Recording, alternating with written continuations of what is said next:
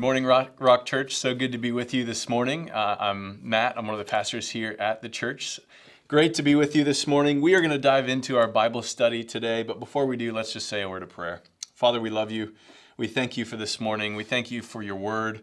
And I pray that as we dive into it, that you would give us grace to hear and to glean from it what you have for us this morning. We love you and praise you. Lead us today in Jesus' name. Amen. Well, if you want to open your Bibles to Titus chapter 2, we're going to get there in just a second. But I love what Pastor Rick talked about on Sunday. He talked about how to live a prepared life. Are we prepared? And especially in light of the times and what's going on right now, that's an essential question to ask. And I love that topic also because as I was praying about this Bible study, I felt that same topic highlighted to me. And so what we're going to do today is basically unpack that topic a little bit more and expound upon what Rick talked about on Sunday. And so you can be in Titus 2. We're going to get to verse 13 in just a moment. But I think looking at this current crisis, I think it should drive us back to what the Bible says about how to deal with trials. I think this is an important trial run, if you will, and each crisis that we go through needs to be something that we take advantage of and learn how to and work out how to respond in the midst of trials. And I think this type of thing doesn't come around very often. And so I think as the cement is still wet, before the cement dries, so to speak, we need to return to Scripture and learn what the Bible actually says about how to respond. Because I think so many times we can just allow ourselves to respond in whatever way that comes up in the moment. And the way that we respond to this crisis now will be the way that we respond to future crises in the future. And so before that cement dries, let's just dive deep into what the Bible says and establish that for ourselves, because that's going to be it's going to set the precedent for the future.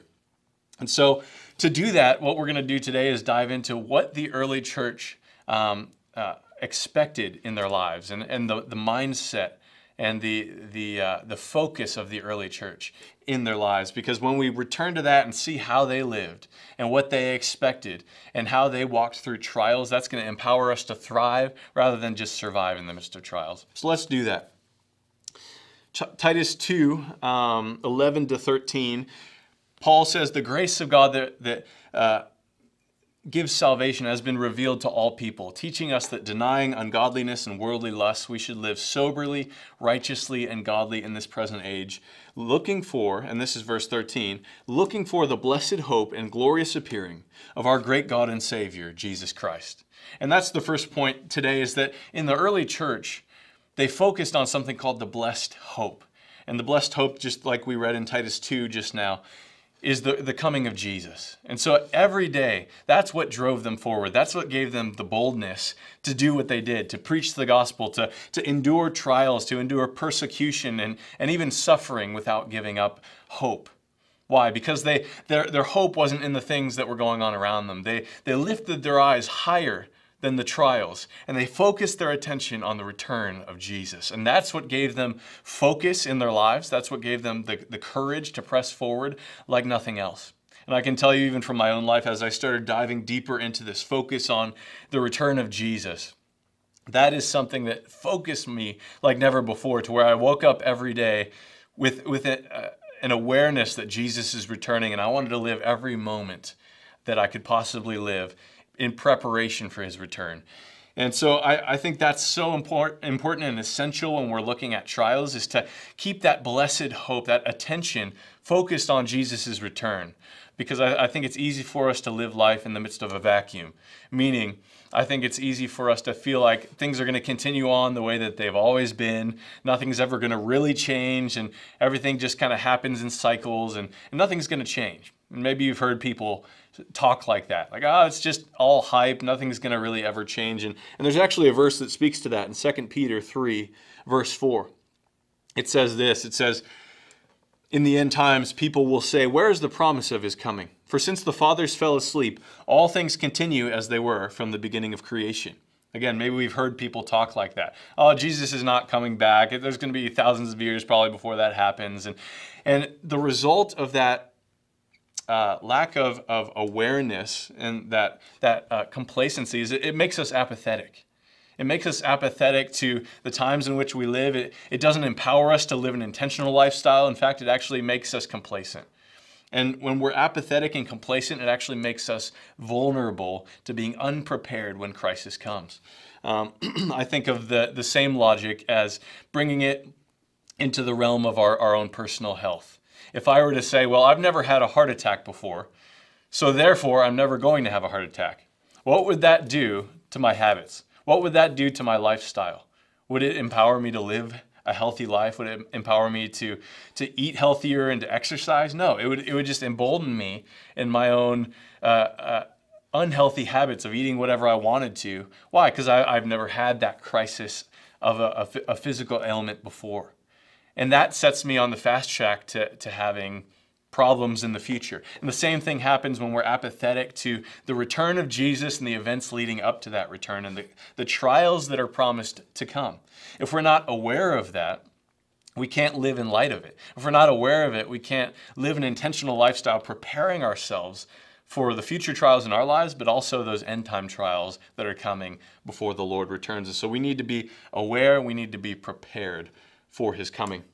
I think when we live an apathetic lifestyle, disconnected from the reality of Jesus coming back, it causes us, in the midst of trials, it causes us to be shaken. It causes us to have fear in our hearts. It causes us to start doubting God's goodness in our lives. And aside from even doubting his goodness, I think some of us could even start doubting his existence. So all these things can happen if we're not preparing ourselves for trials. In Haggai, I quoted this verse a couple weeks ago in our roundtable discussion, but Haggai chapter 2, verse 6, this is a prophecy about the end, and it says this, it says, "Thus says the Lord of hosts, once more I will shake heaven and earth, sea and dry land." So there's a day coming when God promises to shake everything that can be shaken. And why is he going to do that?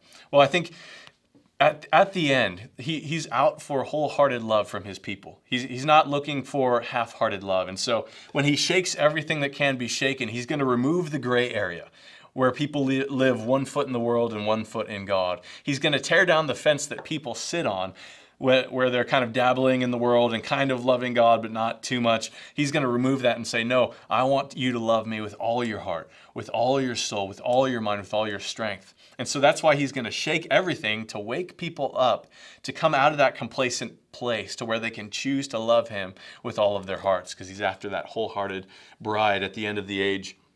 And so the reality is, though, is that when we cling to the things that are shakeable, meaning if we're clinging to how physically prepared we are right now in a current crisis, if we're clinging to the hope that all this will be over by May 1st, if we're clinging to the hope that we won't get sick in this season, whatever we're clinging to that are not bad in and of themselves, but if we're clinging to and placing our hope in those things, when those things that we can't control are shaken, or in other words, they don't come to pass the way that we hoped, we're going to be shaken too.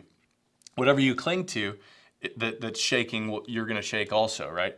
But if we're clinging to the one that's unshakable, that's a rock, Malachi says that I'm the Lord, I do not change. So when we're clinging to the unchangeable God, even though everything shakes around us, we'll remain unshakable, but we have to prepare now and know how to respond to trials now to be that unshakable person in future trials and in the end of the age. So this is a really important thing that we need to understand. Final thing on this, and then we'll talk about some of the lifestyle of preparedness and how to live a prepared lifestyle. But final point is this, you can turn to 1 Peter 4. 1 Peter 4, verse 1, we're going to get there in a moment. But there's a theme throughout Scripture, and this isn't a popular theme, especially in the Western world, but there's a theme throughout Scripture of God not exempting his people from trials. There's a theme throughout Scripture of God not exempting his people from going through trials and tribulations and sufferings. Jesus said, in this world you will have trouble, but be of good cheer because I've overcome the world. And so that's something that we need to understand and equip our brains with and equip our hearts with so that we can wrestle through that in our prayer times. Of, okay, Lord, why are you allowing me to go through this trial? What does your word say about trials?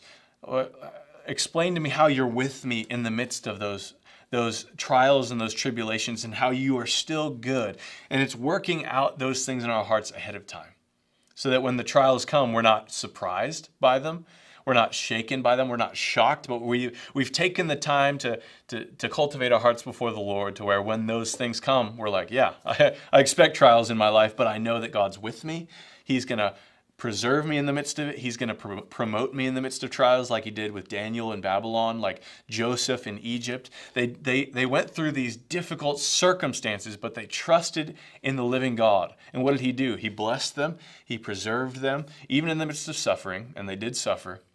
But he actually elevated them to a place of authority to where they had the ability to speak into other people in those times and be pillars of strength in the midst of those times. So looking at 1 Peter 4, it says, "Therefore, since Christ suffered for us in the flesh, arm yourselves also with the same mind." Isn't that an interesting passage? So since Jesus suffered, Peter's calling the church to arm ourselves with that same mind. Meaning that when we set in our hearts, yes, okay, I am going to go through trials in my life, it's actually equipping us with weapons that we need to bring us to the other side of the trials without being destroyed by them. Isn't that powerful?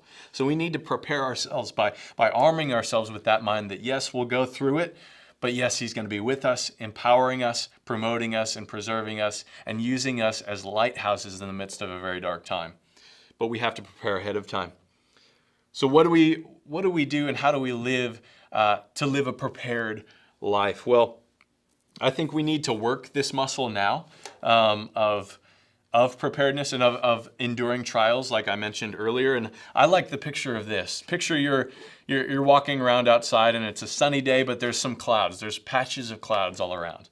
So it's sunny, but periodically what begins to happen as the wind blows, the clouds kind of cover the sun for a moment, don't they? And what happens? There's darkness in the land for a few minutes, and then the cloud passes by the sun, and then it's bright again. And that's exactly like the momentary trials that we deal with in this life. They're like those momentary clouds that pass by the sun. But the end time trials and the trials that are going to come before the coming of the Lord are like the nighttime, the midnight, like Rick talked about in his sermon of the parable of the foolish and the wise virgins. When the bridegroom comes, there's a midnight cry, "Behold, the bridegroom's coming, go out to meet him," right? And so how we respond in the midst of the clouds is setting us up to respond in that same way in the midnight of human history before the Lord returns. And so again, we need to work the muscle of responding to trials in the midst of those small trials, even though they're significant, so that we're prepared to not be offended, like Matthew 24 talks about in the end times, that there's going to be much offense and many people's hearts growing cold before the Lord returns. So we don't want to be those people. I believe that we're not going to be, but again, we have to work that muscle now in order to not be that person that falls away and that loses their fire for the Lord in the midst of difficulty. And I think one of the best people to look at, to model our lives after, is John the Baptist. Because how John's context is similar to the context of the church at the end of the age. And again, I'm not saying that we're in the final days leading up to the return of Christ. I don't believe that this is technically the last. And just like John prepared himself because he knew the Messiah was coming, so he lived, many believe that he lived out in the desert with a community called the Essenes. And at this point, I want to, just popped into my mind to remind you that if you have questions about these things, I want to encourage you to start typing those out now so that we can get to them during this video. You can comment in the chat box to the right of the YouTube video, or email them to media@therockca.com. So again, any questions, please start sending those now so that we can answer some of those this morning. But when you look at John, many believe that he was a part of a community called the Essenes. And this was a community that lived out in the deserts, and they gave themselves to a lifestyle of prayer, of fasting, of studying the scriptures diligently, of living in community. But the interesting thing about all this is that they also lived with an expectation that the end times were coming, and they wanted to be prepared to meet the Messiah. And so John lived inside of this community for decades and decades to prepare for Jesus coming on the scene. And he lived a lifestyle of repentance. And when he came on the scene, that was actually what he preached to the people. Repent, get right with God because the Messiah is coming. The kingdom of heaven is at hand. And I believe that we need to model our lives anticipating the second coming of that same Messiah, Jesus Christ, after John the Baptist, living an intentional life of two different aspects. Because when you look at John the Baptist, and I don't have time to go through all the verses now, about John the Baptist, but when you look at his lifestyle, there were two components to his lifestyle: intimacy and urgency. Intimacy with God and urgency in preparing for the last days and the return of Jesus. And when you look at the intimacy component, John considered himself a friend of the bridegroom. A friend of the bridegroom. What does that mean? Well, he considered Jesus to be the bridegroom, but he actually identified himself as the friend of the bridegroom who rejoices to hear his voice. See, John spent years in the wilderness praying and seeking God and talking to God and cultivating that friendship with God, to where when Jesus came on the scene, he felt like he knew him. He loved him. He was loyal to him, and he was unshakable.